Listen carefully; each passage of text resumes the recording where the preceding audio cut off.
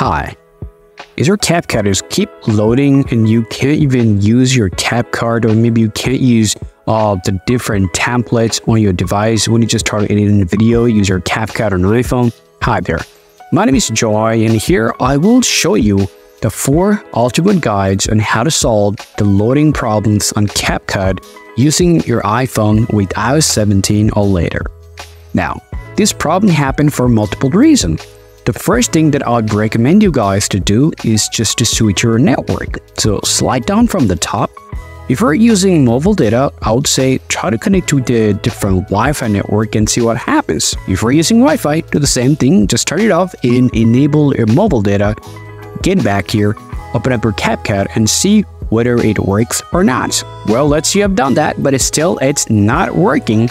Then all you gotta do, you just gotta do a simple things. First, just go ahead and open up your settings on your iPhone, and you want to just tap on the mobile service. Especially if you're using the mobile data, make sure the CAPCUT is actually enabled from the mobile service option. At the very same time, all you have to do, you have to just come right there, tap mobile data, make sure you're actually selecting the voice and data and select 5G auto. Select the max. The auto that is currently available for yourself, especially if you're using mobile data, it will help. However, if you're using Wi-Fi, then all you have to do is just go ahead and open up your YouTube, for example. Now, if you open this up, if you have a problem with your internet, then you will see your YouTube will not load up. In that case, you can simply enable airplane mode for about some time, and then you can disable that and check whether your problem is solved or not.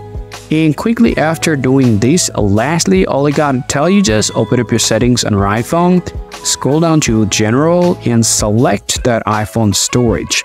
Now, from the iPhone storage, you need to find out that CAPCUT and select Offload, tap Offload again, and tap Reinstall app. Now, if you have trouble connecting or reinstalling the app on your iPhone, then you have to be 100% sure this problem is happening with your internet. In that case, you can either talk to your Wi-Fi provider or the same internet provider, and you can tell them you actually have a problem with your device and they will solve the problems.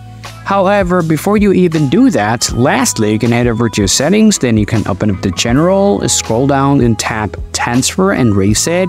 Select Reset and select Reset Network Settings. This will actually reset all these customized settings for your network that you have changed, and it will eventually help you to solve the problems. After following all of that, if you still have any problem regarding the loading issues or can't use the template on your iPhone, please do let me know in the comment section. See you guys soon.